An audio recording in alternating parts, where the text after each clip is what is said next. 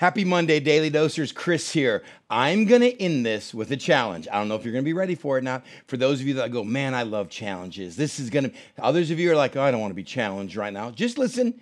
You decide whether or not you want to take it. We ended our study this weekend talking in the first chapter of the book of John about John the Baptizer and about John when all the religious leaders came out to him and said, well, who gives you the right to have all the crowds come out to baptize people? Why is everyone coming to you? Are you the Messiah? Are you the prophet? Are you Elijah?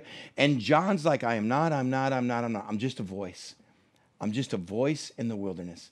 And we talked this weekend how we all have barrenness, how we all have wilderness, and man, we need life change in it.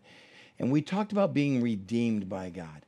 And the moment you and I have found redemption, the moment you and I have found Christ, we now have become a voice. It's not an option to put on your Christianity. It's your purpose today, this week. Wherever you're driving, wherever you're listening, let me remind you, if you're a Christian, you have a purpose. In the kingdom of the eternal God, you have a purpose this week. Let me read you from Matthew 5, just to remind you what that is. Very famous verses. You are the salt of the earth. And if salt loses its saltiness, how can it be made salty again? It is no longer good for anything except to be thrown out and trampled by men. You are the salt. You are the flavor of the earth of God. And if you're not going to be salty, you don't have a purpose here. If you're not going to be impactful, if you're not going to be a preservative for life here, part of the kingdom, what do you do with salt that's not salty? You throw it out. There's no purpose for you here. And then it says this, you are a light of the world. A city on a hill cannot be hidden. Neither do people light a lamp and put it under a bowl. Instead, they put it on a stand, and it gives light to everyone in the house. In the exact same way, let your light shine before people today, that they may see your good deeds and praise your Father in heaven. It's not about you and I being good people. It's you and I using our voice. That's what we talked about this week, to show people who God is. So here's how we end this. And here's the challenge. How?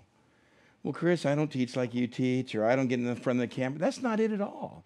You have a purpose. You're supposed to bring flavor, preservative to lives around you this week. And if you're not doing that, then the Bible goes, then what purpose do you have? What eternal purpose is in your week if it's not bringing others to know who Christ is? And this is where we all get flustered. Oh, you're going to ask me to stand on the corner witness, or I got to show up at work and bring my Bible and start reading it at lunchtime. No, that's not it at all. Let me just start with the two very basic, very basic, simple things. Number one is this. Pray for God to give you an opportunity that fits you. Do you get that? That fits you. Now, I got 3 kids. If God was going to give them an opportunity this week, and I believe he wants to impact his kingdom, they would be very different opportunities. For my middle child, Karis, there may be a large stage with an open microphone in a mall, and someone goes, can someone please come up and tell us something about Jesus? And that 20-year-old girl, she'd get up on stage, and she'd rattle off 10, 15 minutes. She's crazy extroverted. And she may come home and go, Dad, it was the coolest thing ever. And I'm like, man, you're just wired weird like your old man. If God wanted to give an opportunity for my oldest daughter, Selah would come home and go, you know, Dad, remember this girl that I've been working with? Today she came up and she said this. And I just felt like I should say, well, on Thursday nights, we have this big young adult ministry. There's several hundred of them that show up on our campus. Why don't you just come with me?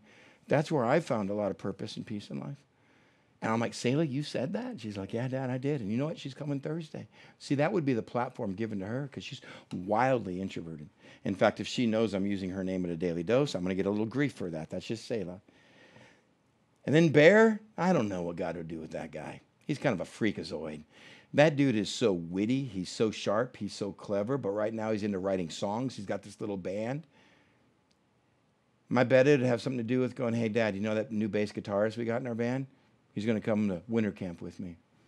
Dude, how did that happen? He was just saying that he didn't have any friends or something cool like that. And I'm making this up. I don't even know his new bass player yet. I know they got one. Or it'd be like, Dad, I wrote this song that has something like this, and maybe that'll speak to people. You see, God has wired you the way he's wired you, and he has a purpose for you this week that fits you. When we hear we got to be a lightweight, we're like, well, I got to be like Chris Brown. No, I love this stuff. You don't. Pray for God to give you an opportunity this week.